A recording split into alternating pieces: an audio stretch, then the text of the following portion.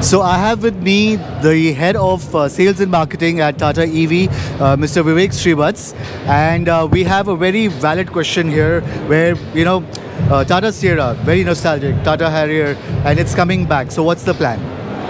I mean, the plan obviously is to refresh the nostalgic brand name of Sierra, but bring it now with the same essence as before. The Sierra was known for its huge space, ability to carry more than a few people in it, and also known for its ability to go beyond the normal roads, and the iconic design of the Sierra as well. So we think we bought all of it back, the design, the ability to go off-road, the ability to carry people in space, and all of that in an EV avatar. So there's nothing better to signify that it's a bit of the past into the future. Okay, the plan is to launch it in late 2025.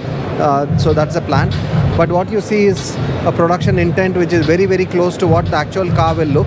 I would say in excess of 90%, which is of the car will become true in terms of production.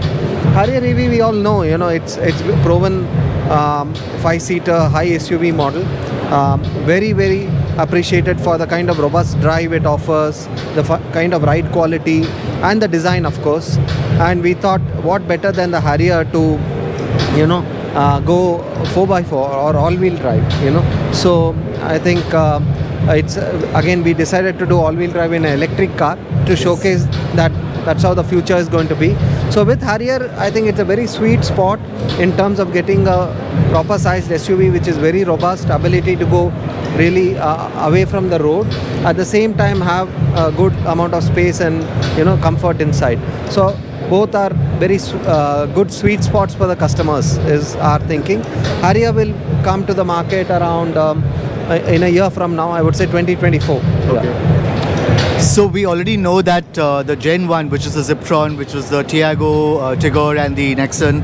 So this should be Gen 2. Could you throw some light on the Gen 2? Yes, so you're right. Both the Sierra and the Harrier are part of the Gen 2 architectures. In fact, I would say the Sierra will be a Gen 2 plus car. The Avinia will be the Gen 3 architecture. While the Gen 1, we did call it a Ziptron, but we thought we'll just call it Gen 1, Gen 2, Gen 3, the future. In terms of development of Gen 2 over Gen 1 is obviously these are, highly modified architectures from the ICE side.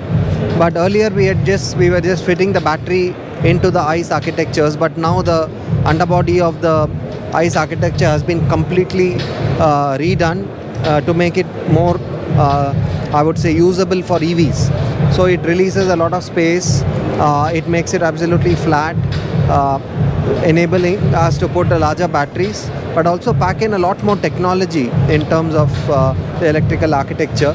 So Gen 2, Gen 2 Plus, you will see, will release a lot of course, range, a lot more power, a lot more flexibility of use like all-wheel drive, but also in terms of connectivity, in terms of infotainment, in terms of driver assist systems, it enables us to release a lot of technology. So the next question is from Gaurav, and he wants to know that high-speed AC charging, 22 kilowatt, would it be possible in this? And also about the ADAS features. Yeah. So yes, I can confirm obviously that the AC charging speeds will be enhanced in Gen 2. I would not like to put a number or specification right now because technology is changing very fast, and we like to confirm that closer to the launch. ADAS is something I can confirm. There will be ADAS definitely, but again, because of the timeline differences, you might have different versions of ADAS in each of the cars, because technology again is moving so rapidly. We might decide to give higher level of ADAS in each of these cars. So in the Altroz Racer, you have the advanced infotainment display. So is that possible to be put into a Nexon EV? No, unfortunately not. It is a OE part with a lot of hardware integration as well as software integration, so it would not be possible to retrofit it. Yeah. Even if they can pay? No, if it's possible, we might have given it without payment also, but it's not possible. Yeah. Yeah. So we don't see any door handles. I mean, are they there, not there? Is it hidden somewhere? Door handles are definitely there. but there's a growing trend of invisible door handles or flush fitted door handles. On the Sierra we have flush fitted, and on the Safari we have a very unique door open mechanism, which is a single button mechanism, and the door is motorized so that it pops out. But I think both aesthetically this works, but also in terms of aerodynamics it has a little bit of impact. So this again is a little bit future of EV, but also future of design. Yeah, looks very sleek though. So Vivek, why Sierra, and why not something more iconic like the Nano? Yeah. See, firstly, Sierra, obviously, the world is moving towards SUVs. With the Sierra, Tata Motors pioneered the SUV lifestyle in India. It was the first lifestyle SUV, and it's the right time to bring back the iconic brand name, but also the iconic car, which is an iconic SUV, into the market. It's about getting in the right product at the right time, as simple as that. About the other products, today's regulations really don't make it feasible for us to bring some of our earlier products, because with the kind of crash impact regulations, the safety regulations coming in, it becomes impractical. Every product, there's a price ceiling to which people will buy it, and beyond that it becomes not an attractive proposition, both for the manufacturer as well as the customer. And I would actually turn around and say that probably the best package today you get is the Tiago EV, which has the drivability of electric.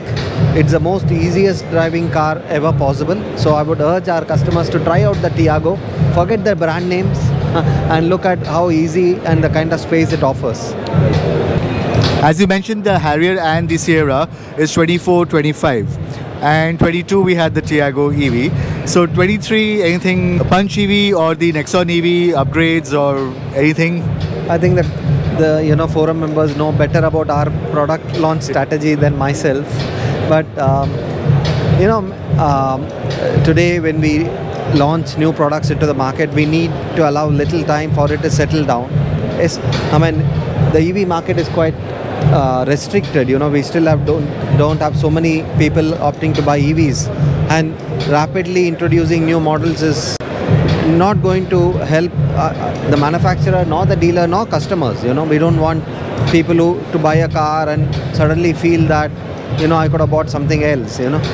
So we will allow the Tiago to settle down, and we have a clear product life cycle. We have gone on record saying we'll have 10 products in the market by 2025, and of course there are some products we have not announced now, but they are very much part of the annual. I won't like to put a timeline in place or timing, but you will have something to look forward to in 2023 for sure, is what I would say. Yeah.